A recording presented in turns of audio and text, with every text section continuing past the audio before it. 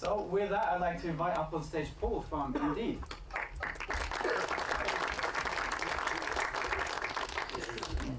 So I prepared a couple of questions, but like I said, I'm quite keen to get your input as well. So start thinking now of what you might want to ask Paul. So I thought we should maybe take a step back to kind of paint the picture really. Where did you come from? Like, what's your educational background? Do you want to talk us through that? Sure, yeah, I'm from here originally. My first 20 years was in the UK, Buckinghamshire, and I went to university, I went to Cambridge undergraduate, and I did a one-year master's at Oxford.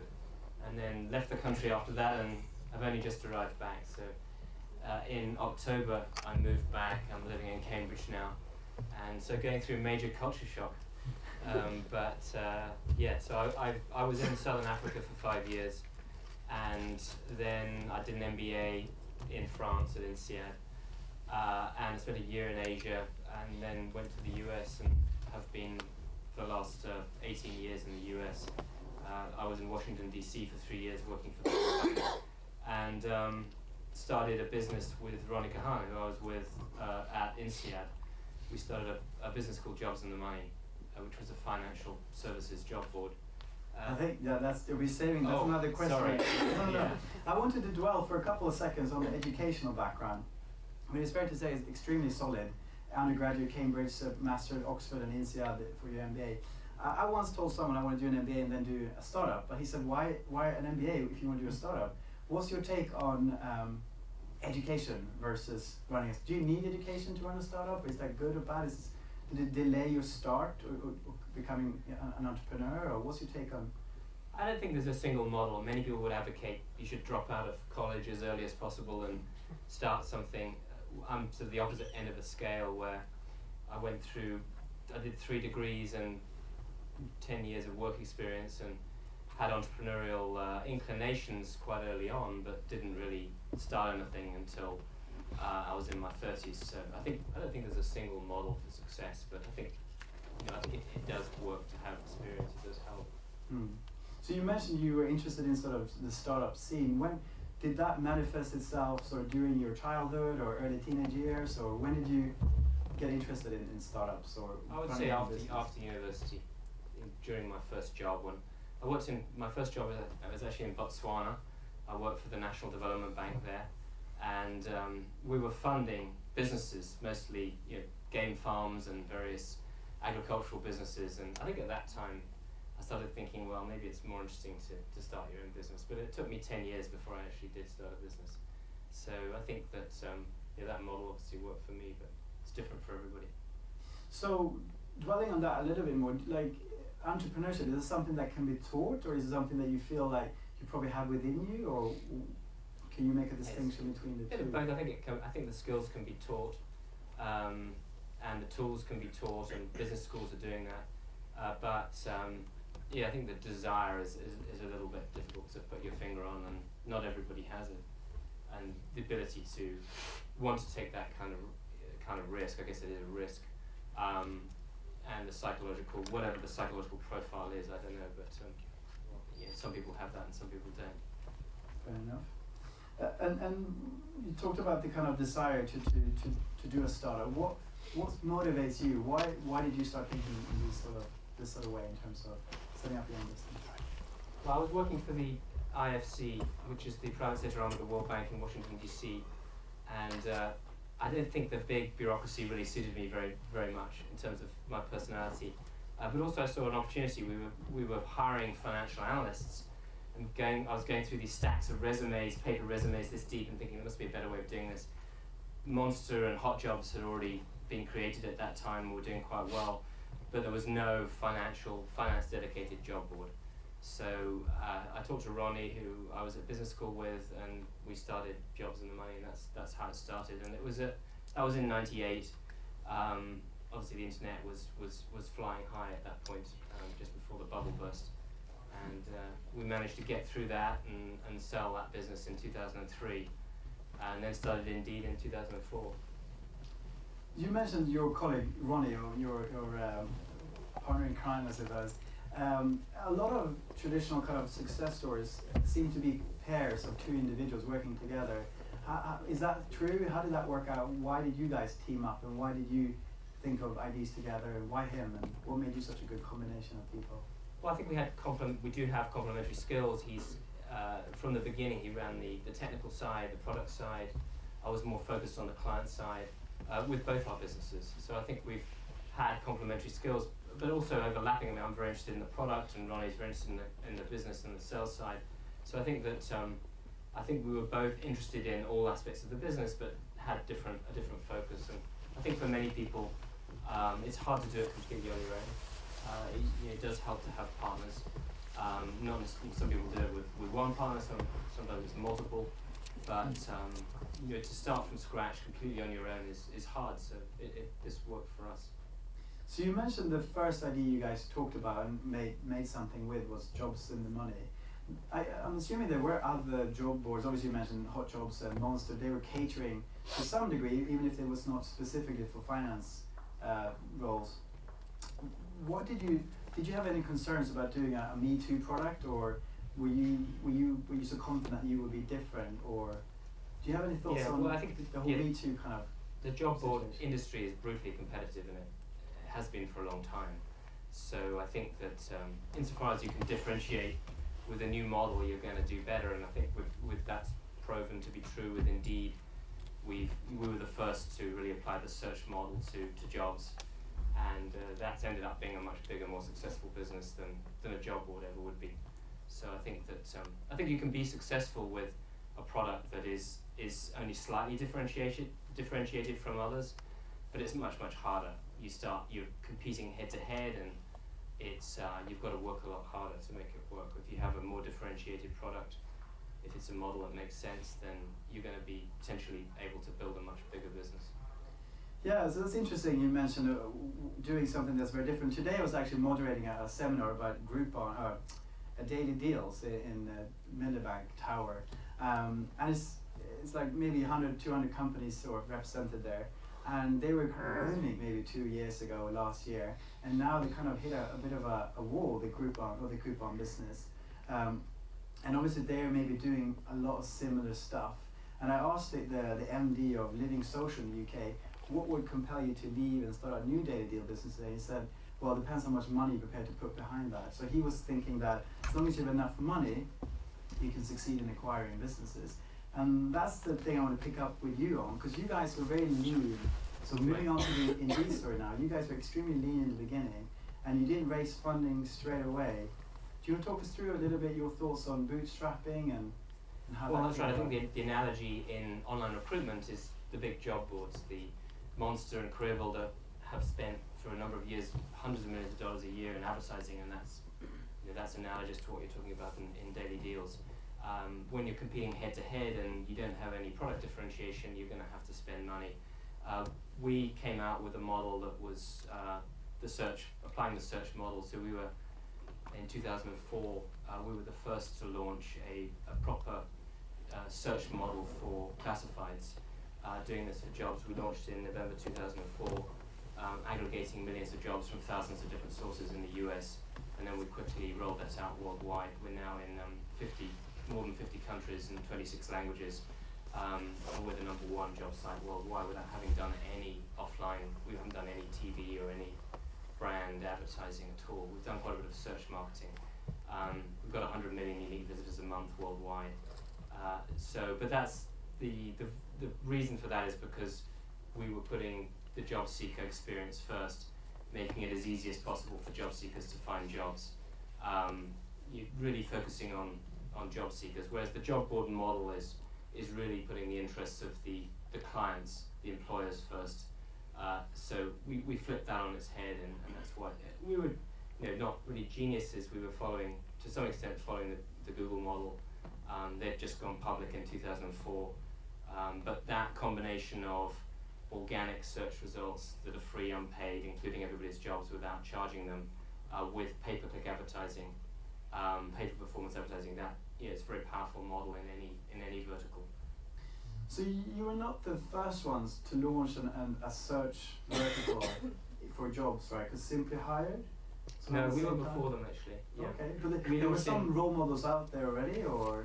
No, I mean there were some precursors like FlipDog, that ended up getting bought by Monster. That was started, I think, in 2000, perhaps around there. But they never really got a lot of traction. So nobody had really done much with job aggregation, and certainly nobody had really applied the kind of model that we applied. So everyone's talking about first mover advantage and stuff, and I didn't realize that you were the first ones. I thought there were some more small players doing it, and you were kind of trying to do it better. How much to your success will you put down to being the first in this space? Well, I think it helps, but it's not the only thing. We had a lot of industry knowledge, having run a job board before, so I think that helped. We kept very focused. I think that we had a great team. We had some great people, and you know, I think that those were the things. We just kept our heads down, and we raised $5 million in August '05. So that was about 9 months after we started, and that helped us compete as well. And you know, I think it's doing 1,000 different things better than your competitors. It wasn't just one thing. Okay. Because I think that after you have people like Trovit and there's some others doing something similar. Oodle wasn't one. Oodle, that's it, so they were trying to do what you were doing in jobs, but also doing it for car classifieds as well as for property classifieds. But you guys, you sort of focus on jobs only. What was the thinking behind kind of focusing on that specific area? Well, recruitment is the biggest classified vertical. I think that by some estimates it's more than half of all classifieds. So it's a very big segment within classifieds. And the verticals, the different classified verticals are very idiosyncratic. They're very different. So if you're trying to aggregate real estate, it's a very different problem to solve than aggregating jobs. So it made sense from a product point of view to focus, and it's a huge market in itself.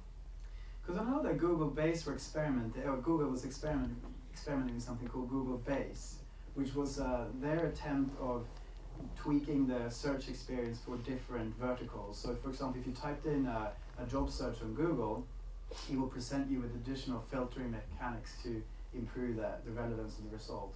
And that came, I think, in 2008 maybe for recruitment, at least here in the UK. But then everyone got really nervous. Oh my God, this is the end of the job board. Who needs a job board if Google can do this job already at that stage? But then they parked that. And then at the time I was working for a career builder actually, so I was familiar with the kind of problems and the concerns from the job board industry. And then I worked in property, and Google launched shortly after that a Google Base for properties. And again, everyone got really nervous that this is going to be the end of property portals. What's your take on Google's constant experimenting in kind of, have you ever been afraid that they were going to be doing what you guys are doing and take away business? My recollection that in the US, at least, it was quite a bit earlier than that Google-based experiment. It was really a failure. I think that one of the lessons is that it's very easy to aggregate a bunch of data, but it's not easy to do it well in a way that makes the user experience effective and get the relevance right and make sure it's accurate and make sure that you develop a product that's very useful for the user. It's not easy to do, and I think that they threw something out there and hoped that it would work and didn't really put a lot of resources behind it, and then ultimately pulled the plug because it was a failure. But it's not to say they won't do something again in classifieds, but I think they've never seen it to date anyway as a strategic priority to do anything in jobs or classifieds. So no, I mean I think they've gone into travel, but travel's a bigger piece of the financial pie for Google than certainly jobs is. Mm-hmm. So I'm doubtful that they're going to do anything. It's also a messy problem to solve. Aggregating jobs is really, really hard, and that's a big part of what we've done, developing effective aggregation for jobs worldwide. We've got more than 16 million jobs on our site at the moment. I also heard somewhere that Google actually prefers to have suppliers bid against each other, for example, in the recruitment space, as opposed to them themselves owning the recruitment space. Could that be part of the explanation? That it's healthy for Google to have an ecosystem of people buying keywords or... I don't know if that's the reason, because they've gone after other, like travel. You could say the same thing for that, and they've gone after travel, developing their own product. So I'm not sure. I don't think they're afraid of competing. I'm not sure that they're afraid of developing products that compete with their clients. They do that, but I think they just haven't really gone after classifieds. Haven't chosen to go after classifieds. Fair enough.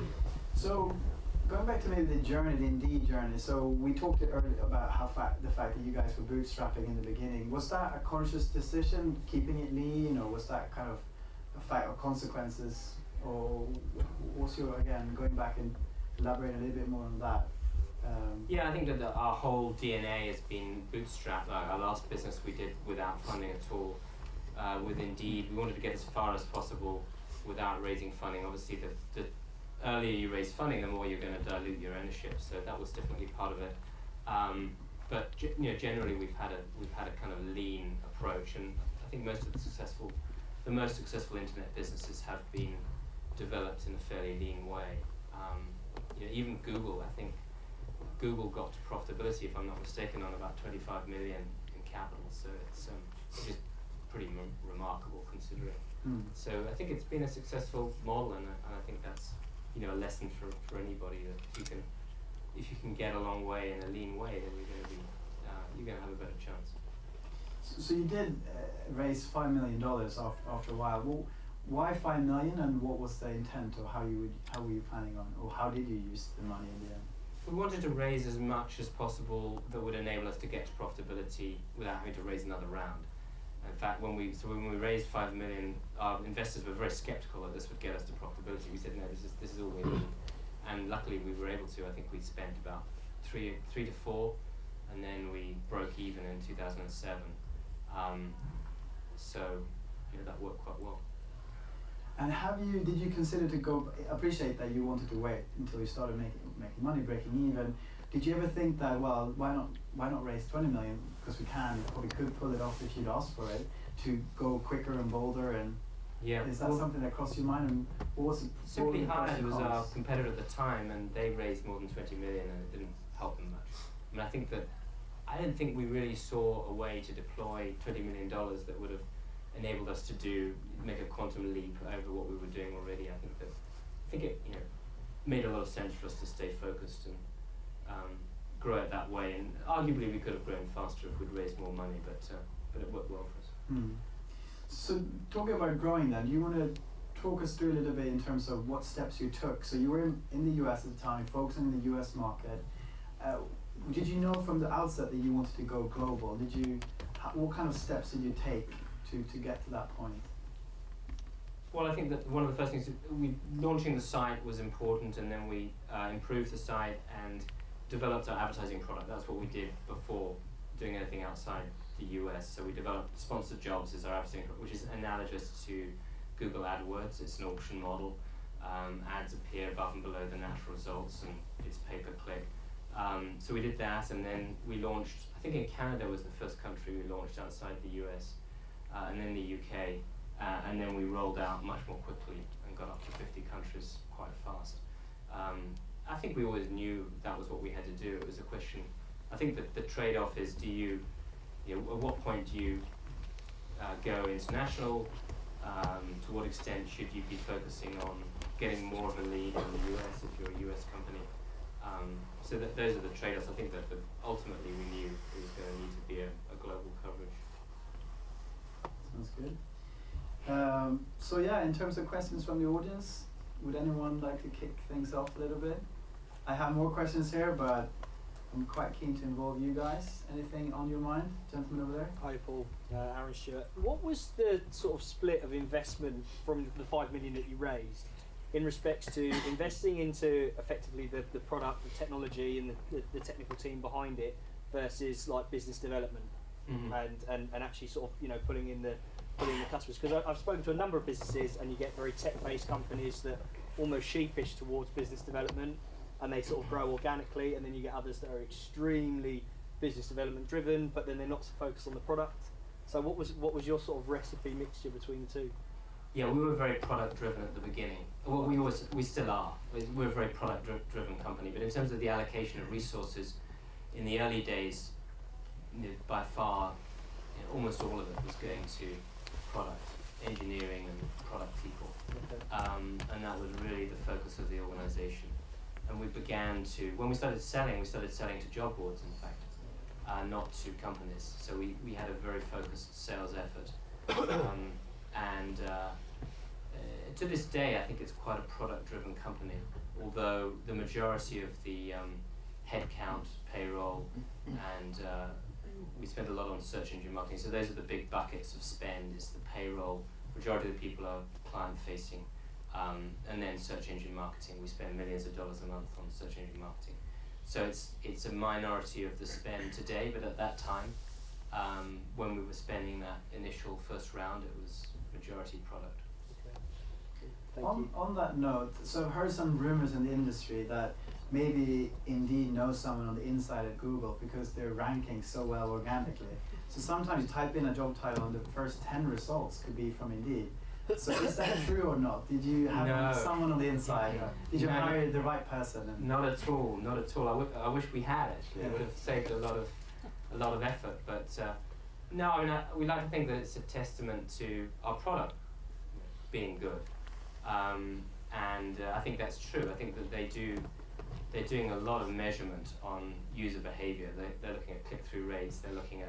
They've got a lot of quality metrics, and we do well. People like Indeed. People, when they click through from Google to Indeed, the metrics are good from Google's perspective. So I think that I think that's really the reason, more than anything else. Almost because of the nature of your business aggregating content, I would assume you get a lot of organic traffic or from Google. I would assume. Does that concern you that you kind of dependent on Google's kind of algorithm to sustain your business? Or I know Google introduced Google Panda maybe a year and a half ago, which sort of messed up a lot of people's business models. Right. How do you manage Google's whims? Or yeah, well, it's definitely a double-edged sword, because if you get a lot of traffic from Google, you can expect it, and people say, well, hold on a minute, you're at risk of losing that. So, and in fact, we did with the Panda changes, we had some hiccups, but we recovered. Fortunately, in almost every market we recovered, and now it's back to where it was, or well ahead of where it was. But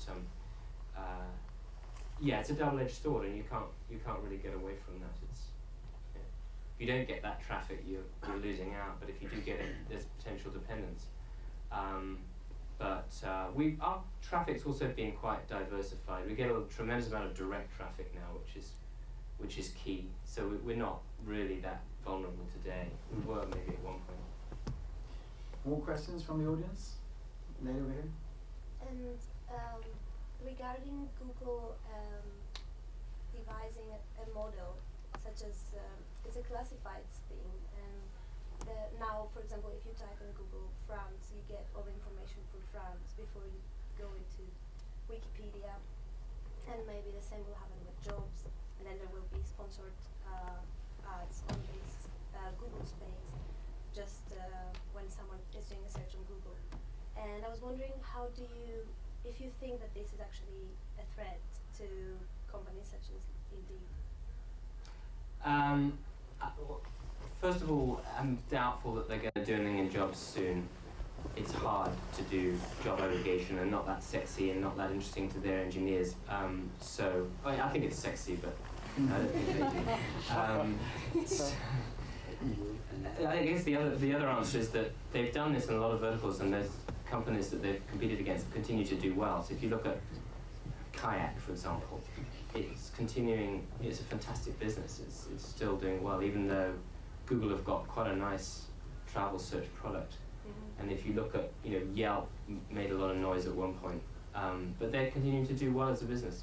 So I think that even if Google does go into these things, it doesn't mean that the others are going to fail. I guess it's fair to say that you guys also produce maybe your own content to some degree, whereas Google, they seem to be staying away from that in terms of producing maybe reviews, or would that be correct, or would that be? Yeah, Indeed's now the #1 site on the web for company reviews, which is fantastic, and nobody else has really focused on that to the same extent. Yeah, so I don't know. I think Google's been more focused on local content, but we'll see how it evolves. Another question over here. Yeah, hi, Tom Savage from ThreeDesk. How did you drive traffic at the very beginning, and would you use the same methods today if you started again? We didn't spend money in the early days, certainly not significantly. We focused on getting the product right and making sure it was friendly to search. And so we had a lot of organic search traffic in the early days, and we still do. I think it's harder now because everything's gone mobile. So I think the rules of the game have changed a bit. Having said that, our mobile products are doing really well.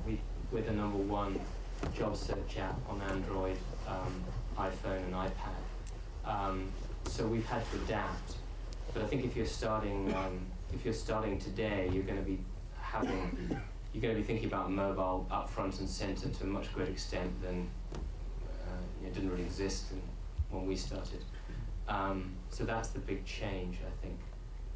But I'd be interested to hear your views of those of the audience. You probably know more than I do. Other questions? Yep. Maybe it's complementary. So, how did you get your first data to your database? I'm just familiar with the model of aggregation, so maybe you can elaborate a little bit on that. Well, there's two ways we aggregate jobs. One is we take feeds, so anybody that's got an XML feed of their jobs, we can take it.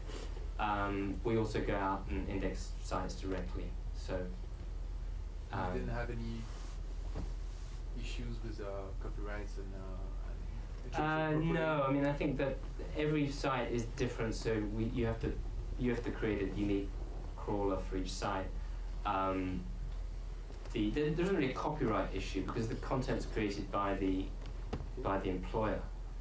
So if anybody had an issue, it would be the employer. But it's not really creative. It's not really a creative work. So I don't think there's any copyright issue. There is terms of service issues technically. Arguably you're breaching terms of service, but you're delivering a lot of value to those sites, including job boards. So we partner with all the major job boards and minor, and niche job boards. We're driving a tremendous amount of organic traffic. We're also many of them are our clients, so they're paying for traffic from us. So we've had situations where job boards have been reticent about working with us, and then they've changed their position. So Monster, for example, had quite an ambivalent view towards us in the US for many years, but now they're a paying client. So that we've found over time that it's become easier and easier to work closely with the job boards. Yeah, on that note then, how do you manage that relationship? So in the beginning you were offering Monster traffic, and now you also employ salespeople to maybe to some degree sell against Monster. How do they feel about you now? Are they less excited about working with you, or I think have to keep it going now? It's a relationship of competition. There's been some ambivalence over the years, but there are three important ways that we provide value to job boards. One is the organic traffic, the other is them sponsoring their jobs, and the third one, I mentioned both of those two. The third one I didn't mention is backfill. We provide, through our API, sponsored jobs to job boards. They backfill their listings, and we share the revenue with those publishers, and that's a very important source of revenue for job boards, and also gives their users a better experience. So we're working very closely with job boards, and although we're also, as you say, we're competing in terms of selling. There's there's a certain amount of recruitment advertising dollars that we're competing for, and I think that many industries are like that though, where you, in some respects you compete, in other respects you cooperate. So it's not a simplistic relationship. Fair enough. I think it's a question, gentleman in the white shirt. Yeah. 9 years of sort of peak performance in a fast-growing startups as a CEO. How do you motivate yourself to continue at such a high pace for all these years? And also now that you have exited, how is that changing? And what's your plan to manage that? So I think it's we were going to go public if we didn't do this transaction, so that was a really tough decision. We were on that path, and we were a very attractive company to the public markets. And then we had this offer, and we negotiated with Recruit, so those were the two paths. And I think that by going this path, it's enabled me to be in the situation I am now, which is obviously very different from being CEO of a public company. So I don't know. I'm still alive, and I don't know. It's I don't think it was hard to keep motivated. I think that I think it's exciting when you're involved in something that's growing very fast. I think it's more a question of how do you keep a balanced life, and how do you make sure your family's happy, and you're sort of still taking vacations, and trying to keep sort of some semblance of normality. I don't think there's an issue about getting bored when you're in a fast growth environment. Another question over there yet? Hi, Andrew Hunter from Adzuna. How important was it for you to be based in the US throughout Indeed's life? If you were to turn back the clock and launch, say, 2004, could you do the same thing from London or Cambridge, or did you feel like you had to be in the US? Yeah, it would have been. I don't think I could have done what I did from anywhere else other than the US, because it's very much a US business, and the vast majority of our employees are in the US, and that's where all the focus was, and still 80% of the revenue is in the US. So it would have been a different business, I guess, if I hadn't been there. Would that be a recommendation to startups to go to the US, or? No, I don't think so. I think it's just going to be a different business. It's just one of your things we talked about earlier was what business opportunities there are now, and I think financial services, obviously, in London is a huge industry, and I think there's a lot of opportunity there to leverage what the environment has that you're in. And I think that you come up with different businesses depending on where you're located to some extent. Other questions from the floor? Jump in the middle, yeah? Hi, I'm Dave from We Want to Play. I have a two-part question. So I'm a product of a Birmingham-based accelerator where we have access to a large number of mentors, including the gentleman sitting next to you. So how important were mentors in your business, and how do you use them? And the second part of the question is, Gladwell will say that business is grown by serendipitous events. So were there such events that really helped you grow because you were a big business, but you always needed that little bit of help to reach out? So I don't think we had a lot of mentors. I think that Ronnie and I have worked very closely together from the beginning. So I think if you have a close 50-50 partnership when you found a business, you probably need less input from outsiders. I think maybe if you're doing it on your own, you need more external input. So we sort of were quite worked very closely together. We had good investors though. We had Union Square Ventures was our investor. Venture capital investor, New York Times was another one. So those guys were very helpful to us. I don't know if I'd call them mentors, but yeah, we work closely with them. So what was the second part of your question? Were there a number of key events that you didn't plan to happen that helped your business grow? Yeah. I'm not sure about that. No, I think that we were quite lucky in that we managed to execute the vision that we had, and I can't think of too many examples where something came out of left field and gave us a huge opportunity that we wouldn't otherwise have had. But I'll give that some more thought. Other questions? Yeah, are you okay? Sorry, I don't know all the history, but so there was just 5 million investment from those two investors you just mentioned, and then you got to profitability, and then you just funded the business through Correct. profits. That's it. Yes. I was looking on Twitter and no one's posting questions. I guess everyone's happy asking them away here, so that's good. Gentleman over here. Well, just a tactical question. Did you, when you rolled out internationally, have to do local T's and C's in the local geographies, or did you just always stick with a centralised legislation on the T's and C's? That's a very specific question. I think that when we first started, we just took the risk and put something out there with our. I'm not sure we worry about it too much from the day we launched, but over time we're getting more sophisticated and getting more in tune with. I mean, I think that we've been under the radar in many markets, and I'm not sure that we haven't been a magnet for attention from regulatory authorities and anywhere really. But obviously, as we get bigger, we've got to be more careful. So particularly since we've launched resumes, there's obviously a lot more focus on use of personal information, and we've got a general counsel in-house now that we've had for a year or so. So that's that was new at the time. So obviously as we get bigger, we focus more on these things and try to make sure we're in compliance with local law. And I think to a large extent we are, if not totally. Other questions from the floor? Gentleman in the back. Just wondered how influential social media's become, and has it helped companies make more sense of big data, or the kind of avalanche of information that everybody's having now? There are two buzzwords in one there. There's social media and big data. I don't know,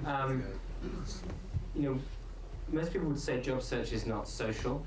There are social aspects to what we do. For example, we have ratings and reviews, and I mentioned before that we're the #1 review site on the web for employers.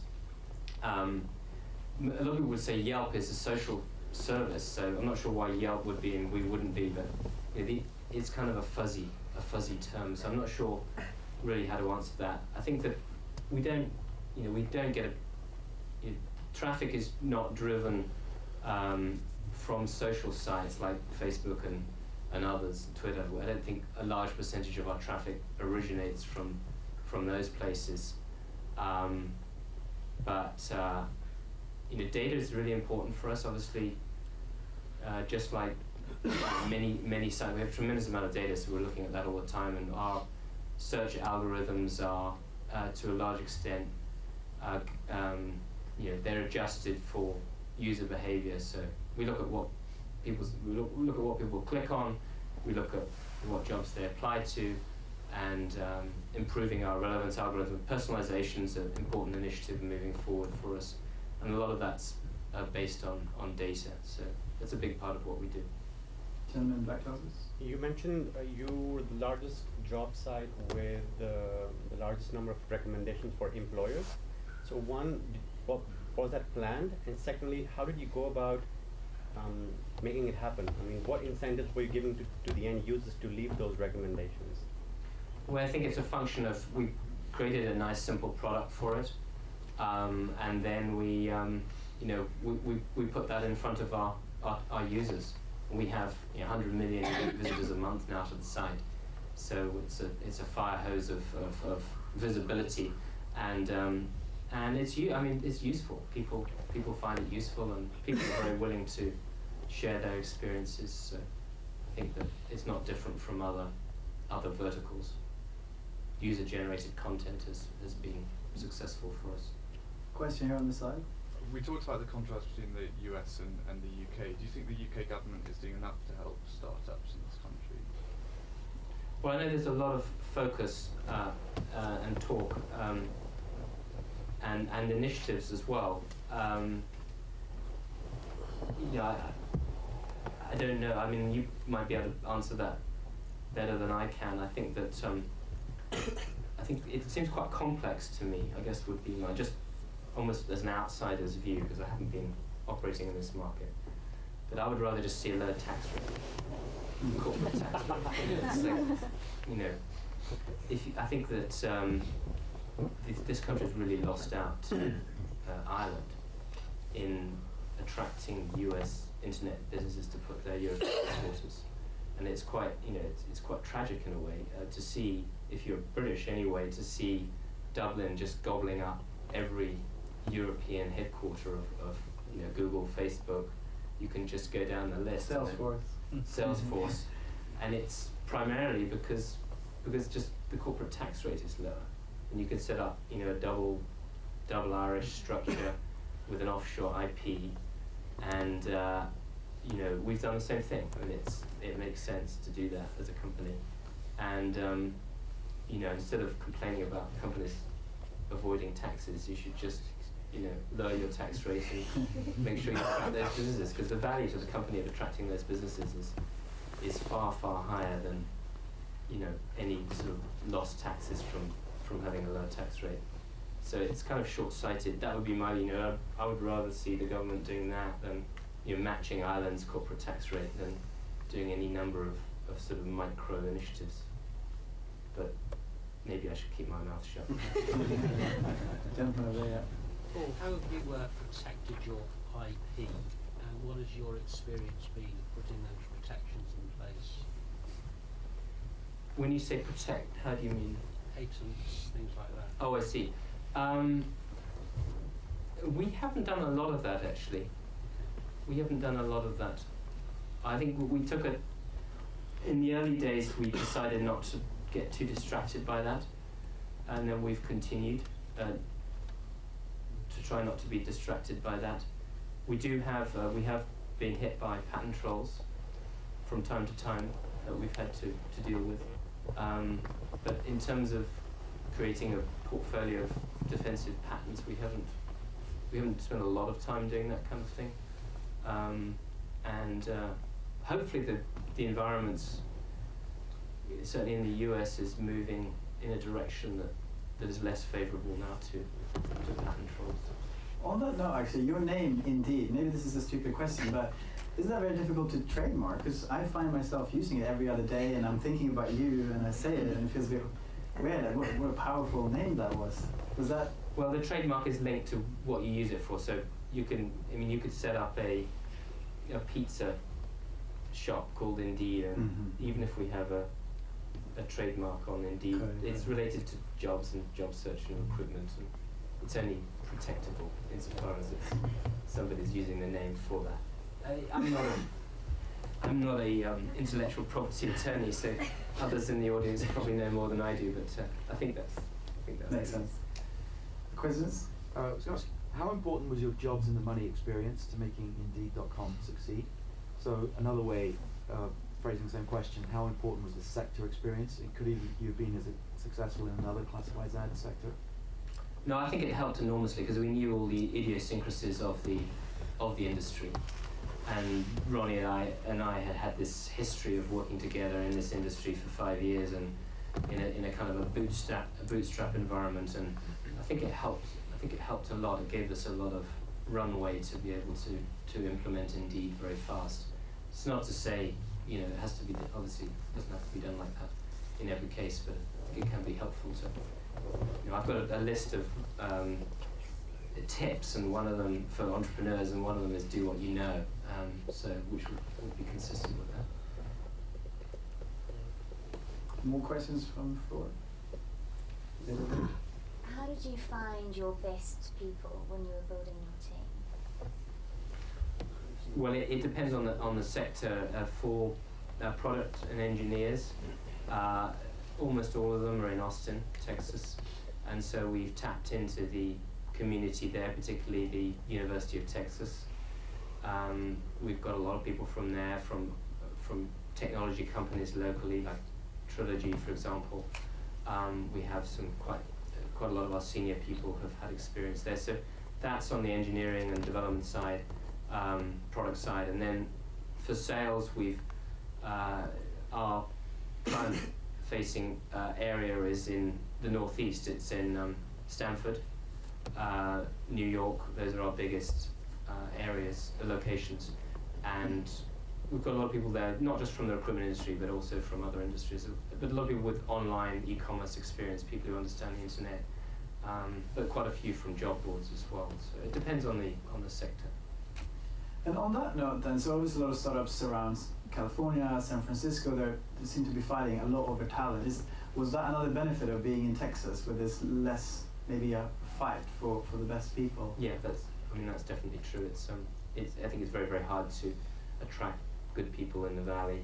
There's obviously a much bigger pool of people, but the competition is fierce. So I think it definitely helped us having a unique presence in Austin, Texas. More questions? We have time for a few more. Lady over there. Chill story. Do you think you'd do the same thing again now, in terms of your point after being through it twice, or would you be an advisor to other startups and other businesses, and in terms of your future roles? Sorry, you're saying if I was personally, in terms of where you've got to now, would you, in terms of your next challenge, what would that be? Oh, I don't know. I'm sort of happy what I'm doing at the moment. I think that, yeah, I'm not sure. I'll talk to you later. Talk to you in a year's time, I'm not sure. I think that's, yeah, I don't know. I think it's a nice theme to maybe sort of end the evening on, sort of looking ahead a little bit. You talked earlier when we talked about technology waves, and that when you kind of started Indeed, I was writing a wave about pay-per-click and Web 2.0, etc. What trends now, with your job industry kind of experience, what trends are you seeing now? We talked about big data and social and mobile. If you were starting something new today, which area, what trend would you be, what technology wave would you be latching onto? Well, I think in vertical search there's still a lot of opportunities. So things that are not well indexed by general search engines, particularly if you can apply a mobile experience to that effectively, I think there's a lot of opportunity. In terms of industries, I think education, training, healthcare are huge industries that haven't been well disrupted by the internet. I think that financial services is another one I mentioned. So I think that there's a huge amount of opportunity. I think there's always a tendency, it's human nature to think that all the important things have been done, but I think it's a myth. I think that I think it's still early days in terms of the impact of the internet on business. Good stuff. One final question. Green t-shirt, green sweatshirt. Your thoughts on startups like TaskRabbit and the share economy? So I don't know TaskRabbit well. I think there's a lot of opportunity in temporary work, project work. I don't know. I won't answer TaskRabbit specifically. I don't know that service well, but I think that there are a lot of interesting models around work that aren't just simply enabling people to get conventional jobs. So I think it's an interesting area, that whole, how can work be reinvented using the internet? But it's not an area I've delved into a lot. There was one other question, and jumping over here. The question that's the theme of the night. How did you make the $1 billion exit?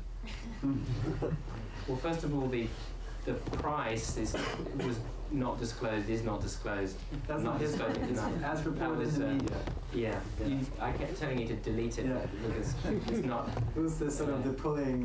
But anyway, it was a good exit for us, and as I was saying earlier, we were on a path to go public, and this offer came along, and we negotiated, and it was a very good outcome for everybody, good valuation, good multiples. So I think it was it's good for the business, and it's a great owner as well. They very supportive in terms of enabling us to continue doing what we were doing before, allowing us to run the business autonomously. In terms of the specific relationship with Recruit, we were actually introduced by Morgan Stanley. We ended up retaining them as our banker in the deal, and so that was. But we didn't run an auction. We didn't go out and try and find competitive bids. We just ended up negotiating with the one acquirer. Yeah, jumping in the back. What percentage of the business did you give away on the initial $5 million funding, and how did you go about coming up with that figure? That's one of the things I don't think we've ever really disclosed that, but it's just us. It's okay. So I don't think you start disclosing things after a certain number of years, or probably not. So, but it was a minority stake, and but a substantial minority stake. And what was your other question? How do you go about deciding on that figure? Is it based on turnover?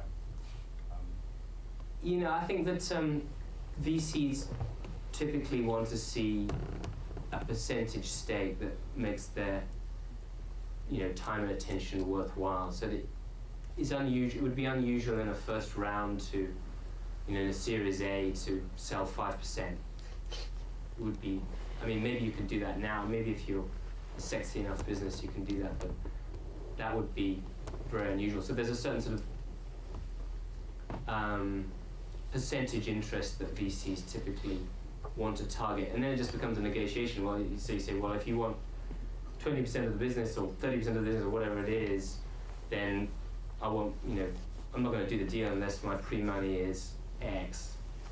And typically, they want you to have, they want the founders to have a big enough stake that, even if there's subsequent dilution with Series B, Series C, etc., you've still got, an interest in continuing to make it successful. So that's kind of the game. I'm not, I don't think that's really changed. But you sort of want to get as much money as you can for as little. There's also a timing trade-off, because the longer you wait, if you can carry on building value, you can get more money for a given percentage sale. But then you maybe sacrifice opportunity. You may lose out to the competition, and so it's a juggling act. Are you creating something yourself? Another question here. Sorry, did you get other offers for your business before you sold? Not as concrete. I mean, I think it's not like we had dozens of offers over the years that we turned down, which was it's a good thing. I mean, I think that it's quite distracting unless you end up doing a deal, and you don't want to be spending your time talking to buyers and even investors. It can be very distracting. Did the acquirer come out of the blue, or did you have already a long-lasting relationship with them? It was I mentioned it was Morgan Stanley made the introduction. Okay. So we didn't really know them, but we knew of them. It's big. It's the biggest HR services company in Japan. They have about 10 billion in revenue, so it's quite a substantial. It's one of Japan's biggest private businesses. So it's a substantial business. Do we have a question over here, or? Yeah, Paul, a question about the job board industry, really. And obviously yourself, LinkedIn, etc., have been quite disruptive in changing how it's going. What do you see as the future for the job board industry? So I think that pay for performance is going to become, pay-per-click is going to become more and more important. I think at some point job boards are going to have to potentially adapt their pricing model. I think search is important. Giving job seekers a comprehensive job search experience. It's hard, I think, for job boards to compete if you've got a very limited universe of jobs. So I think they're going to somehow have to adapt. I think that resume databases are going to become open. We've got an open. Even LinkedIn. I was on LinkedIn the other day, and it said you've got to become a member and sign up and pay in order to view this person's profile. I was like, why should you have to pay to see someone's resume or profile? It doesn't make any sense. So I think those models are going to get disrupted. It's going to become more open. You're going to get more for free than you did before. Pay for performance. I think companies are going to get better and better at tracking, better at measuring the ROI on whatever they do online. And so unless you've got something that's measurable and ideally a pay-for-performance pricing model, it's going to be harder and harder to compete. So I think job boards are going to have to adapt somehow. Didi? I'd like to ask you, Indeed operates in 50 countries around the world, I think you said. What kind of adaptations have you had to make to the business model to take it around the world so that it's geographically appropriate for the different territories you operate in? We have a big international team in Austin that localizes the product and also does local marketing. And we actually have done quite well keeping that team all in one place in Austin. We hire natives of those countries, but locally in Austin. So we have French people running the French market and localizing the product and so on. Location search is a tough one. That's different in every country. So in the UK you've got counties and what do you have? Towns and counties and things. In the States you've got states and cities, and I don't know. It's different in every country, right? So that's hard. Obviously, the language is different. So there's a lot of localization that takes place. But the basic model is the same and makes sense in every country. So having comprehensive search and a pay-per-click model is something that makes sense in every country. We've done well in almost every country. China's the only one that we haven't really made a lot of headway in, along with every other internet business. One final question. I have a few. Okay, think of one. Do you crawl the web automatically? No, not in the same way that general search engines do. We don't have one crawler that goes out, and it's every site's different, so we have to do custom things for every site. Okay. And have you ever heard of Career? I have. You have? Yeah, because I come from Career and my friend, my name is Tomas, and it's a great inspiration to be here actually, because we have the same setup and the same business. You're a competitor. Yeah. And what do you call it? Cooperative competition. Great, thank you very much for that. Thank you very much for your time, Paul. Really appreciate that. So I think a round of applause for Paul.